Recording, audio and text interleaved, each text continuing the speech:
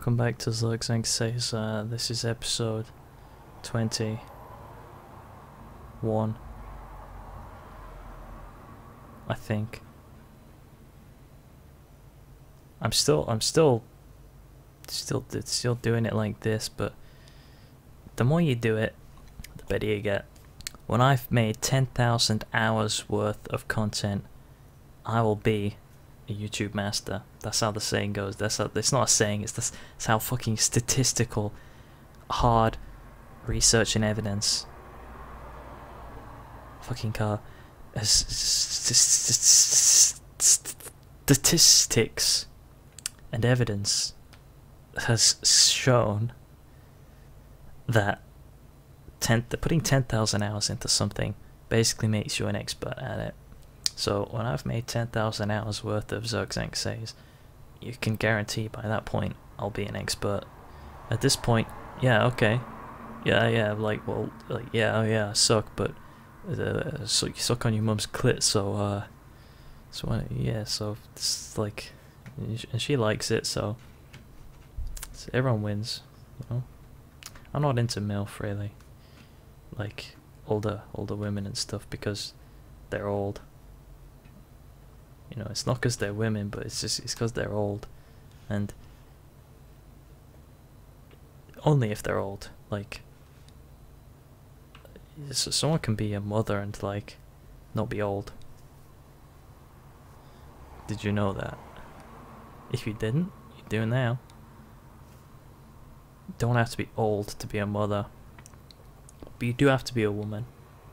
Let me hammer back down on that point of a trans thing. That's another kind of a defining factor, like being able to have a kid. I think through some surgery someone at some point was able to have a kid, but oh wait, no, that was someone who was born female, had a sex change, and then gender reassignment, sorry, I don't care, fuck you. The person had a gender reassignment, they didn't, but they think she thinks she had a gender reassignment to male. She didn't, but then she got pregnant, which basically proves that she's not a fucking. It proves that you can't be a male and pregnant and be like, well, I still believe that I'm male. No, you need to get psychological help, and there's treatment for it. There's actual hormonal treatment. You know, it helps with the psychological stress of. Because I understand it. It's nothing to do with people just being like, I choose to be this because that's what I feel like. No, it is actually in the mind.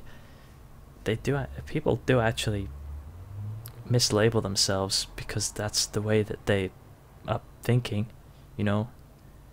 But it isn't healthy, and statistics and evidence shows that most of those people are depressed. Those people are depressed and they kill themselves, you know. So they do need help, whether you agree or not. Statistics back my point up, so if you get statistics to disprove me, then we get to both be right. Wouldn't that be great? A world where everybody wins.